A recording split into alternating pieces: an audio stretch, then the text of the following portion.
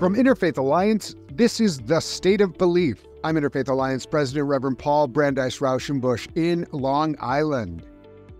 A recent NPR poll shows that 71% of Americans have not heard of or have no opinion about Kamala Harris's pick for her vice president. But we're about to find out a whole lot more. Last week on the show, E.J. Dionne credited Tim Walz for amping up Democrats' messaging, and this week I'll be talking with Najeeba Saeed, who has worked with the governor and the First Lady of Minnesota on interfaith relations. With the Democratic Party coalescing around Kamala Harris as the nominee, author and commentator Rabbi Jay Michaelson joins me this hour to share his perspectives on why he is breathing a sigh of relief with the selection of Walz instead of the Jewish candidate Josh Shapiro. In the past couple of years, I've had the privilege of conducting so many memorable interviews with some of the great thinkers, strategists, and leaders of our time on the state of belief. They have given you and me so much encouragement for these difficult times, and it's also a way to feel less alone. So I want to make sure you're subscribed to the State of Belief podcast at Apple Podcasts or your favorite podcast platform, or visit stateofbelief.com/subscribe.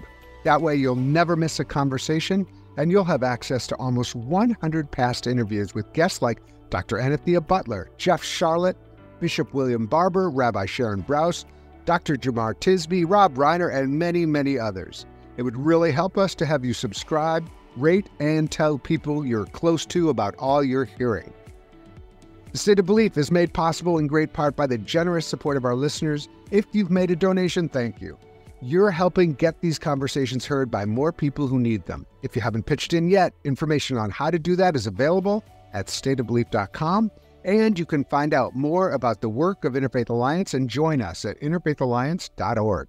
And now to my first guest. Dr. Najeeba Saeed is Executive Director of Interfaith at Augsburg University in Minnesota. She is also one of my favorite people to talk to about the vision of how religion can play a positive role in our national conversation and future. She's with us here today. I'm so excited to talk to you. Welcome, Najeeba Saeed. Absolutely. And just to clarify for today, I'm really speaking out of my own personal life and not from any particular professional background or position. I appreciate that. And so the news dropped this week. We have full tickets, and both sides of the aisle, so to speak, or, the Democrats and the Republicans, religion is in the air, and it'll be interesting to see how this plays out. Just from your own personal vantage point, like, how are you understanding this moment and how religion maybe should or could play in the election that we're going to be all enduring for the next 3 months?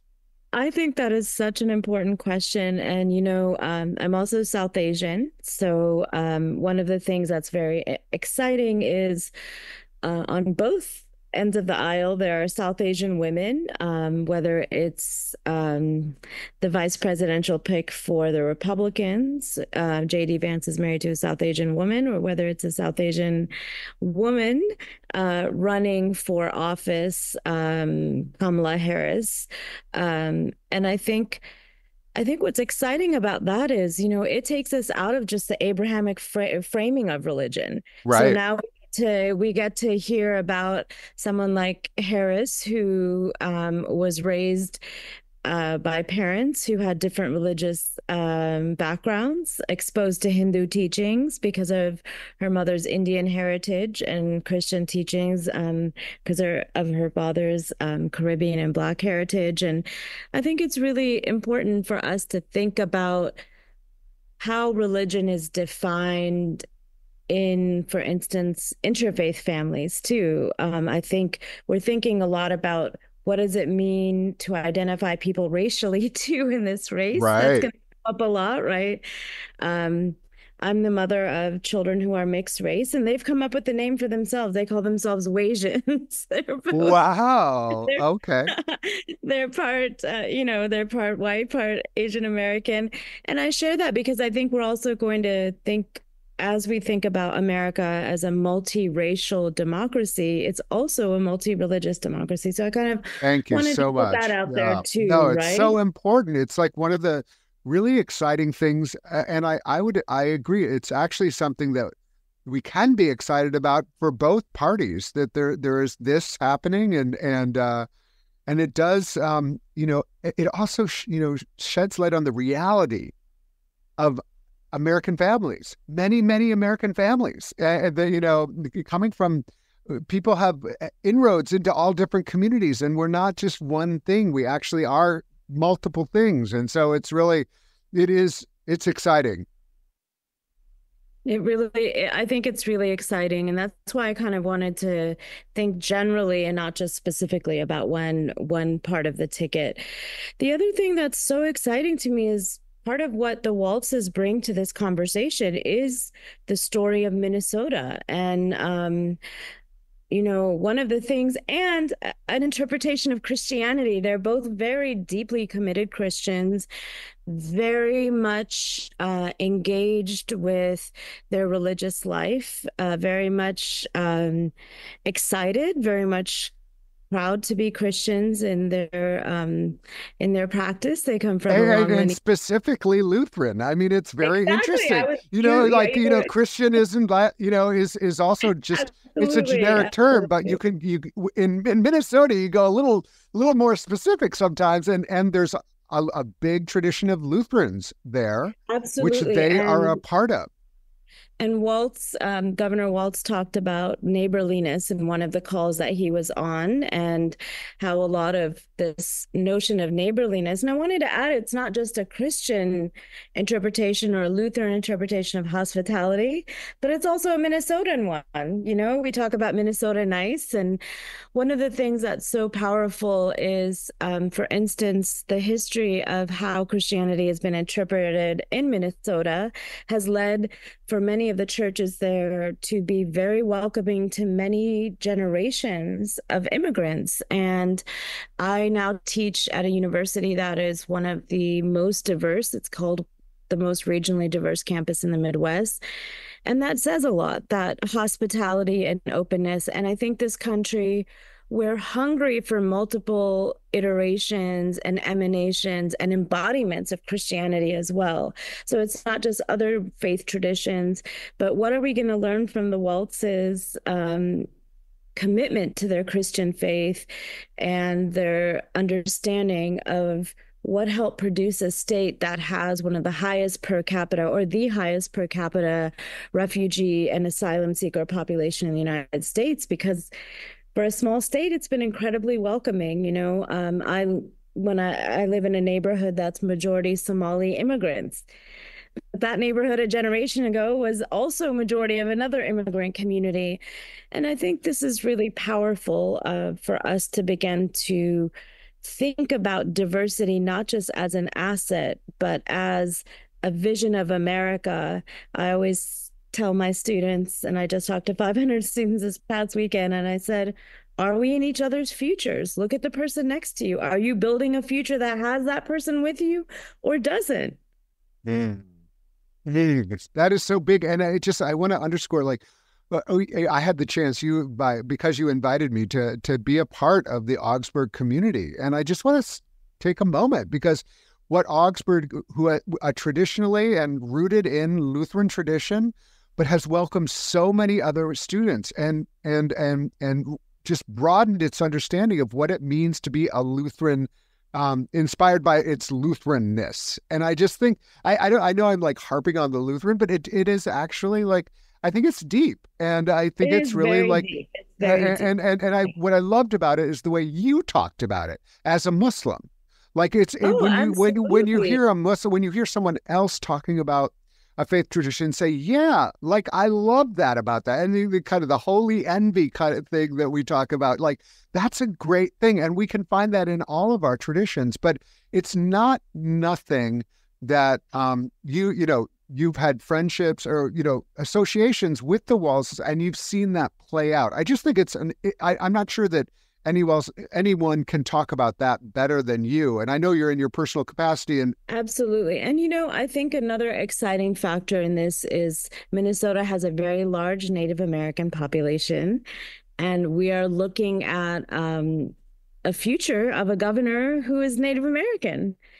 And Right. I wanted to add that Lieutenant Governor Flanagan. And the reason I put that on the table is because the richness of discovery of how we are able to build spaces that reflect where America is. And something that like part of the most important part of this conversation is who gets to claim the heartland of America, who Man, gets to claim the man, real America. And here we are saying, here's someone joining a ticket with a person who comes from a background that is, that person identifies as both Indian and Black, herself is Christian in this moment, and the choices she's made in her own life, a product of a Hindu and Christian union. And now we have someone joining the ticket that's bringing the reality of right in the middle of this country, institutions that reflect such incredible diversity. And that, I think, is really the genius of this pick, is that it's the Walzes themselves who embody that inclusivity, but it's also bringing to the table to say, guess what? We are the real America. A right, neighborhood in Minnesota that is the largest Somali Muslim population outside of Mogadishu, next to one of the largest urban Native American population in the United States, next to one of, Sunisa Lee just won an Olympic medal. Guess what? She's from St. Paul, and she's from one of the largest Hmong communities in the country. right, right. After she won, she said something that was so sweet. I heard they were asking her, what did she want to eat? And she goes, I really, really miss pho. That's so Asian of me. And you don't know the Hmong community. Some are Christian, some are shamanistic, some are hybrid between the two. But now we have a shamanistic tradition on the table. You better go learn what that means, because that's Right. Minnesota. Yeah. And then, immigrants a couple generations ago from Sweden, from northern Germany, this is, and then the Native Americans. I think, and having gone to college out there and really felt like this, this commitment. I think it's really, you have illuminated something that I'm sure I hopefully will become more illuminated but what, again, like, who gets to claim the heartland, who gets to claim the heart of America, and who gets to claim the vision for the future of America? And I think that the way you describe it was really perfect. Can you just because we have you on, can you say a little bit about the institute that you run and how it is embodying all of this effort? It is embodying all of these efforts. One of my favorite conversations, and this is kind of a typical conversation in Minnesota. One of the conversations was a Jewish student who we took our students to one of the local clinics that our partners on campus run. And we had an imam and outreach worker who are Muslim, particularly working with our East African Muslim community. I wanted to mention it's Somali and East African. We have a lot of Ethiopian Muslims as well. And one of the things was this incredible discussion where a Jewish student is talking to the imam about models of recovery. We have been very focused on the opioid crisis for the last year and a half. It's consumed us, and it's become an interfaith effort. And so the student says to the imam, I've been working on recovery models in my community, and sometimes it's difficult because they've been so Christian oriented or Christian centric, the 12-step programs. And the imam says, I know exactly what you mean. Yeah, we've had to create our own models of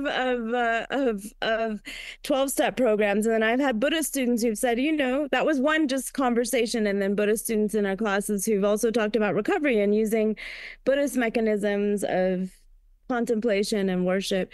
So I think, to me, when we begin to think about lived religion, lived experience, it is lived America. This is America alive in front of us. And yeah.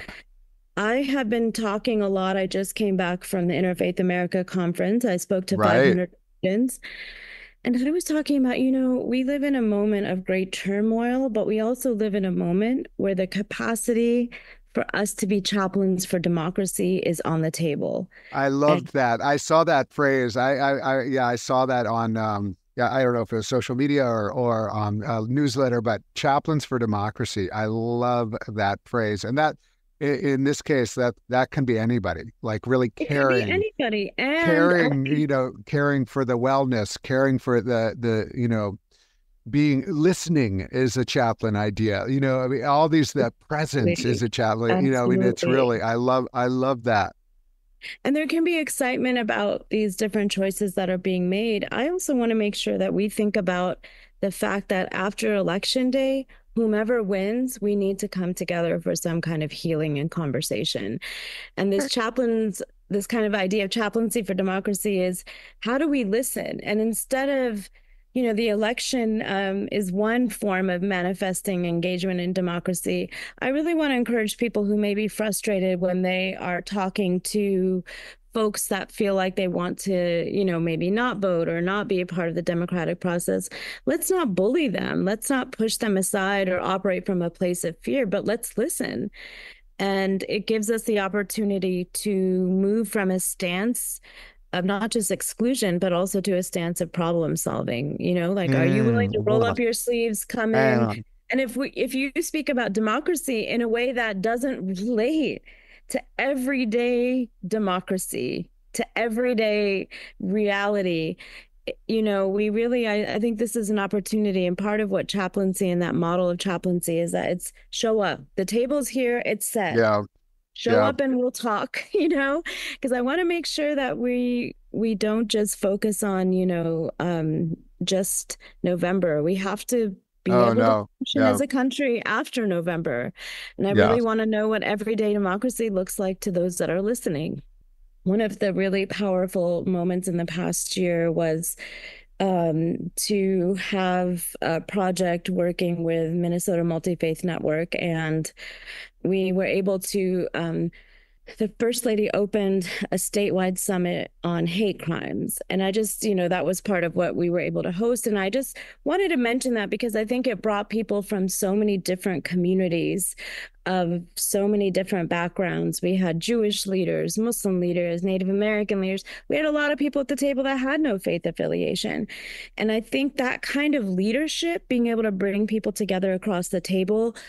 We also had people drive out from rural Minnesota. And I wanted to just mention that because they are diversifying rural parts of our country. Small towns are welcoming people of such levels of diversity. And so I think being able to have that capacity to recognize and show leadership, as the Walzes have done in so many ways, that reflects rural people living in small towns, people who identify as Christian in a very deep way, all the way to folks that are urban dwellers and dealing with other concerns. This was a unifying space, and I'm just so thankful for that leadership. And I think if we can think about that kind of leadership for the future, I do see in America where there is, I tell people where we're going to sit down till everyone's fed and everyone's full. Oh, wow. Thank you so much. This is Dr. Najeeba Saeed is the inaugural El Hebri Endowed Chair and Executive Director of Interfaith at Augsburg University. Najeeba, thank you so much for making time to be with us again on The State of Belief. I so appreciate it. Up next, journalist and author Rabbi Jay Michaelson. You can hear full episodes of The State of Belief anytime on our website at stateofbelief.com. You'll also find links to topics we discussed this week, as well as transcripts and more. And make sure you subscribe at stateofbelief.com/subscribe. You're listening to The State of Belief, where religion and democracy meet.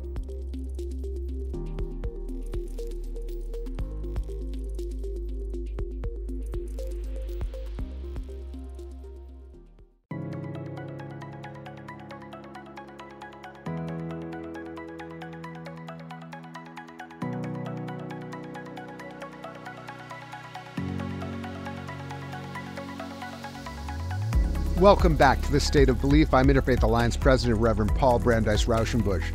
Rabbi Dr. Jay Michaelson is a writer, journalist, and meditation teacher. He is the author of 10 books, including his newest, The Secret That Is Not a Secret, 10 Heretical Tales. He's a contributor to CNN, Rolling Stone, and his Substack newsletter, Both and with Jay Michaelson. Jay is a public fellow at the American Jewish University and the winner of the 2023 National Jewish Book Award for Scholarship. He holds a PhD from Hebrew University and a JD from Yale, and a non-denominational rabbinic ordination. Jay, welcome back to the State of Belief. Thank you, Paul. My pleasure. You have just put up a piece on the Forward website that says Josh Shapiro would have made a great vice president, but I'm relieved he's not running. And I have seen you like on social media and today, and I just want to kind of, dig into that with you on this historic week. Tell me more about why you felt like you had to write that piece and the emotion behind it. Sure. I mean, I think a lot of American Jews were feeling really ambivalent about this possible candidacy. On the one hand, naturally, there's a lot of pride. Second, for me, I agree with Governor Shapiro's politics. So, I thought he'd be a great candidate. On the other hand, there's a lot of fear and dread. I talked to one rabbi, a congregational rabbi, who was just worried that it would lead to a spike in anti-Semitic incidents, that her own congregants might not be safe. Certainly, it would lead to a rise in anti-Semitic rhetoric, including coming from Donald Trump, who I'm sure would quickly add Josh Shapiro to the list of bad Jews or crummy Jews or whatever adjective he wants to use, that he's talked about in the past. And also, I'm not one who often calls out anti-Semitism on the left, but there has been a double standard applied to Josh Shapiro in the last several days, alleging that he is somehow more supportive of Israel than the other potential candidates, whereas in fact, the one who was chosen, Governor Walz, has a 100% rating from AIPAC. So, it was just looking at 3 months of more arguing and contesting my identity in public. Yeah. I think that, it's, I have to say from my own family, I heard very similar sentiments that, there was just a sense of, can we do this now too? And, part of me was really excited by his candidacy, and I'm excited by him because I thought what he, kind of dismantling Mastriano was amazing. The way he's talked about, a religiously pluralistic society, and really has resonated with me. I respect that he's a religious person in the way he wants to be religious, and I think he would have been a really strong candidate in other ways. But I also, I think it's just really important to sit with for a moment and not kind of say move on. And I mean, lots to say about Tim Walz, and I think that this is a great person. I don't know him well, and I'm learning about him just as everybody else is. But I do think it's important for us not to just hop right over this. That there's a certain amount of bitterness in the fact that we couldn't just have a Jewish vice president in this moment because of where we are in the world, but also as a nation. Yeah, and I think, I was struck when I was putting the Forward piece together, the contrast to 24 years ago, right? When I remember when Joe Lieberman's candidacy on the ticket was announced, there was maybe a little trepidation, but mostly it was just kind of celebration. And a lot of it was really, it just felt like more of a non-issue than today. It certainly didn't feel fraught in the way that it does today. And, that's disturbing to think about that. We like to think that the arc of history bends toward justice, but certainly on this particular issue in the last couple of decades, there's been a real deterioration. And I do think, I think my concerns from the left side anyway are not, I wouldn't be too concerned that many people would be lost. There was a lot of talk about that, particularly, let's say, in Michigan, which has a large Muslim population, a large Arab American population.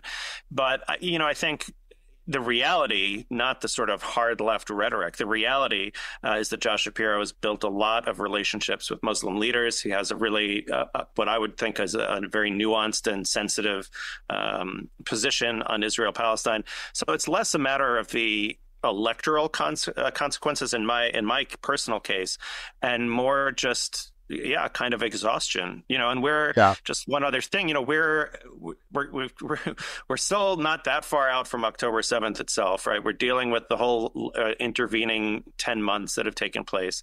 The Prime Minister of Israel is acting in a way that the large majority of American Jews do not support, and Israel is most likely about to be under attack from Iran in response to some of Netanyahu's aggressive politics and policies. So we're already pretty tired, right? It's already a very fraught moment. And to have this added on, that's why I'm breathing a sigh of relief. Yeah. And, I'll just say, like, well, one, a piece of history, which is kind of interesting, is exactly 100 years ago. I'm doing this book about my grandmother, Elizabeth Brandeis, who is Louis Brandeis' daughter. And I found this letter, the letter where my grandmother's mother, Alice, wrote to EB and said we had visitors this was from the La Follette camp, who was a viable progressive. He was he ran on the progressive ticket. He was a viable candidate. It wasn't like it wasn't like the Green Party or something like that. He ended up getting 24% of the vote. He visited that at that time, Justice Brandeis, and said, "Would you be my VP on the ticket?" And which is like a pretty major thing at the time. Yeah. And when we think of 1924, the Ku Klux Klan at that time, and there was a lot. I mean, what it would have meant, for America to have that kind of candidate, and also he was very, considered a big progressive, but to have a Jewish candidate would have been amazing. He just said, "I think I can do more good on the court and not give up that position." But it's interesting, these, these moments. And I think we're in another moment. And I think, like, as I say, it's not to just bleep over it and say, okay, I think Josh Shapiro is, has obviously incredibly talented politician. And youngish. Everybody is beginning to be to me, I mean, it's really odd when you're starting to be like, oh yeah, they're young, just because I'm getting old. Not everybody below me, younger than me is young, but he still has a future here. But it was, I have to say, I didn't breathe a sigh of relief because I didn't feel like personally that kind of the same, but people in my life who are Jewish, I had a very similar reaction. And so I think what I want to just make sure that we put an underline is that should not be the case. Right. That any person from any faith background or no faith background, should be able to run, and the people who share that identity should not feel that that position should put them in harm's way, or that should be the focus of attacks. I think that, but this is the reality that your piece, so I think well on the forward, and the way you've been showing up on social media has really, made plain. So I would say I'm learning more about Tim Walz. I think that, there's a long election cycle in front of us, but I did want to make sure that we had a chance to talk about this, because they were the final two candidates, and it was, I think, very close. I think all of the final three were strong candidates. Shapiro would have been fine. We would have dealt with all of these issues. I don't feel like it was a total bar to entry. And so I don't want to overstate it and let sort of the anti-Semites dictate these terms in a certain way. That's important. We would have faced these challenges, and we would have prevailed, I think. That being said, there is just a lot on the American Jewish plate. And as I said in the forward piece, facing those challenges means it's a distraction, right? This election is not going to be decided on like the anti-Semitism question, right? I mean, this is about pretty fundamental stuff. I mean, it is no coincidence, right, that Tim Walz is the person who found the right word finally after all these years to describe Trump and Vance, right, which is the word weird. But that word actually carries a lot. It's not just they are weird, but it also says something about how I think profoundly un-American this kind of fringy nationalist proto-fascism really is, right? I mean, it's the weirdness, right? But it's also, I think he's really put his finger on what really is at issue. Like, are these American values? Are Right. these the people who are, represent the center, let alone the best of what America has to offer? Those are the issues that we want to be Right. focused on. And so I'm sure we would have, I don't want to suggest that, we should be cowardly in the face of anti-Semitism. No, Right. we would face them. But I think this puts the focus where it needs to be. And I'm enthusiastic. Great. I'm just, all of a sudden it flashed on me. Boy, is Austin going to be mad, because remember, keep Austin weird. I don't know if you're aware of that. Well, I've self-identified as a weird for a long time. I know. So I'm a little really reluctant. Thrilled about this either, but there's weird and weird. I don't want to impose my weirdness on the rest of the country. That's a fundamental difference, right? So live and let live. Let your weird freak flag fly. Yeah, but there we don't, go. There we don't go. Impose it on everyone else. Yeah, it's funny. I did just recently pass a house that just had like 30 flags and all this like paraphernalia around Trump, and then mixed in with Jesus saves, and then all this rhetoric, and I passed it and I was like, wow, that really is weird. I mean, like that you're like covering your house basically, and it's not like, this is not like, I'm all for people having yard signs of any persuasion, like that's like fundamental right of a democracy, but to like just have it be like, I think what was meant to be intimidating, now we can kind of look at it and say, is that the thing? That is the right way too to respond to a bully, right? You don't just call the bully. That gives them a lot of power, and say, you're being mean, you should be nicer. And no, I mean, we call them out for, like what's behind that, what's Right. behind that bullying behavior is something really disturbing. I remember, since we're both old now, remember when the Republican Party was the party of the American flag, and George Bush Sr. ran on the anti-flag burning amendment. We were very concerned about the American flag. And I remember as kind of a young adult at that point being like, oh, those people, they're so jingoistic. Now the American flag doesn't even work for these guys anymore. That's the weirdness, right? They have to have 30 different flags, different, stripes here and there, but also, obviously the appeal to heaven flag and every other possible flag. And it's kind of like, well, geez, remember, I feel like the most apple pie normie candidate of the four of them is now Tim Walz. Yeah, exactly. I mean, I'm from Wisconsin. I'm Wisconsin nice, and he's Minnesota nice, and I think we're gonna, the opportunities here are to learn more, and I think we had EJ Dion on the show last week, and he was kind of going through the different candidates, and he said about Tim Walz, he said, well, they're going to say he's a big, big government liberal kind of stuff, and EJ Dion's was like, yeah, well, having actually kids get lunch at school isn't the worst thing. I mean, like to actually, feed Right. children and like have people have, tax relief, I mean, so it's you and I, because we're religion nerds, we like use a religion prism in some ways for for kind of the world, and not just our own faith, but for people of all different faiths. And so just curious, like now that we have a set race for the presidency along with vice presidents, how do you understand kind of the religion element of the race? Like, how do you parse it? I think there's a really interesting comparison. If I can, I'm going to stay with Shapiro for one more second, because you mentioned, Paul, that Josh Shapiro talks about his faith a lot, and it does inform his political positions.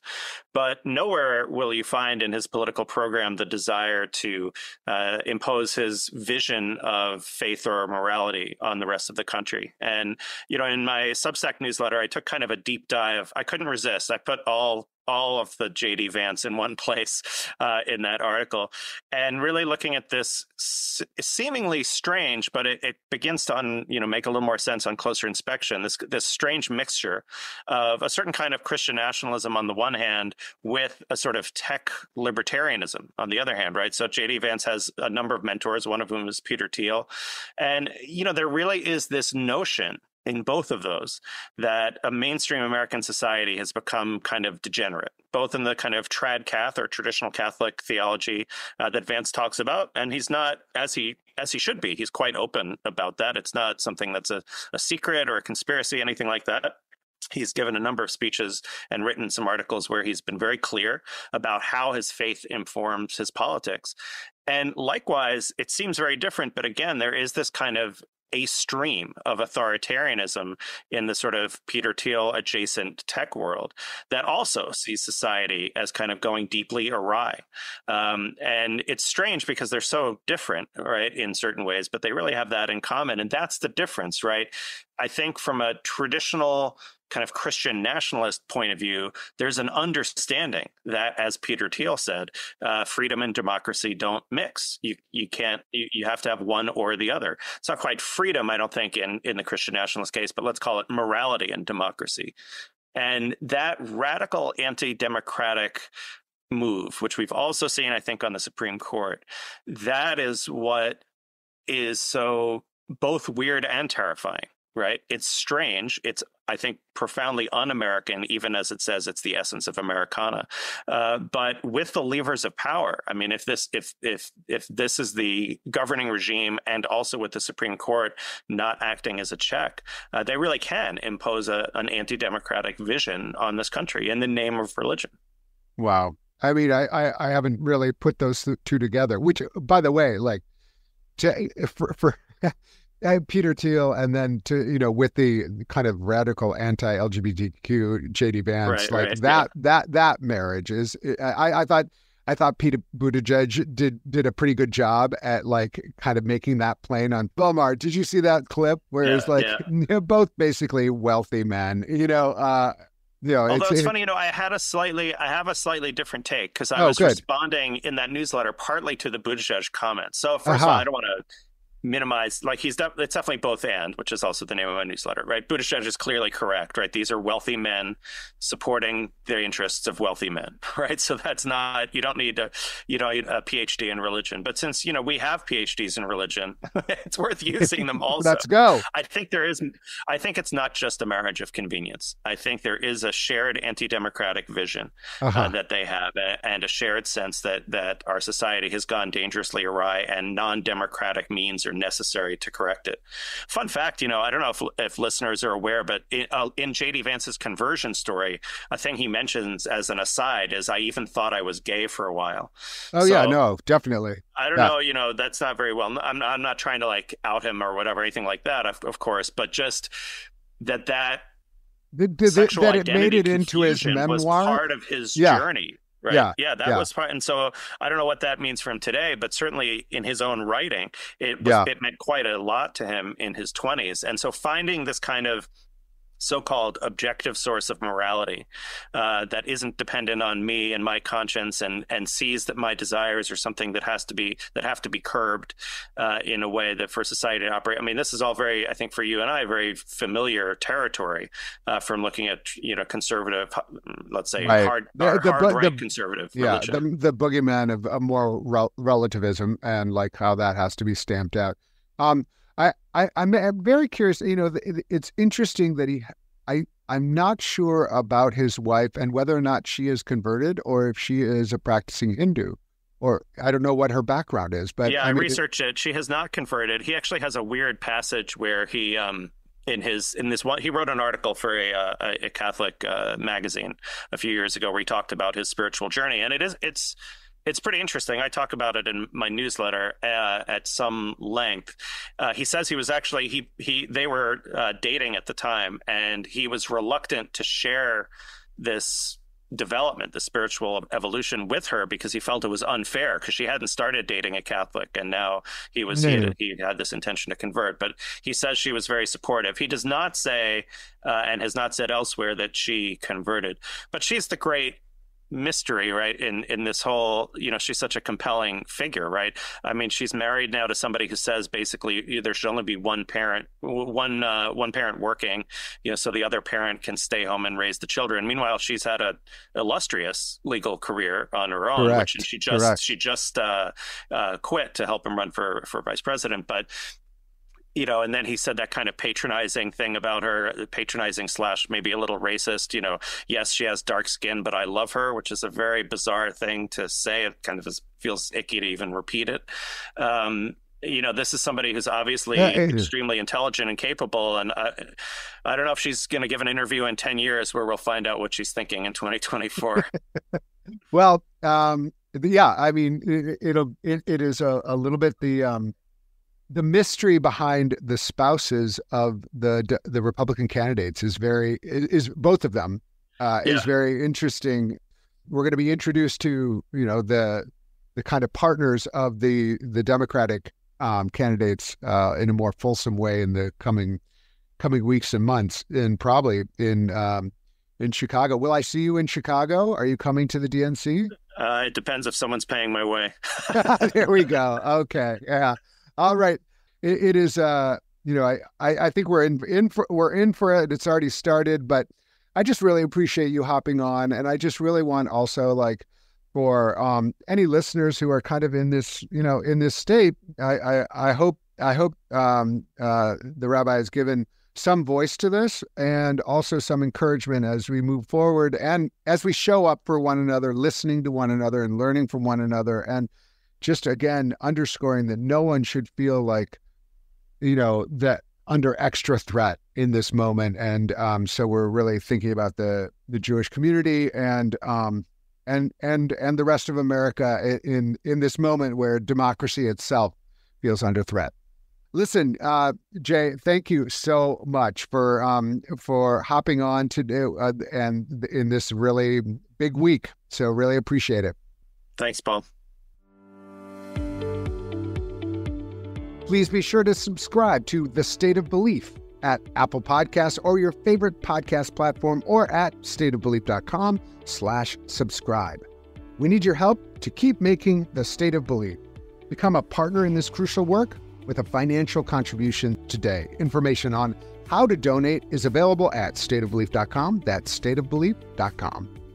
And share what you're getting out of this show with people in your networks. Let's get more people listening and keep these conversations going on Facebook, Instagram, and Threads at State of Belief. The views and opinions expressed on this program do not necessarily reflect those of Religion News Service or Religion News Foundation.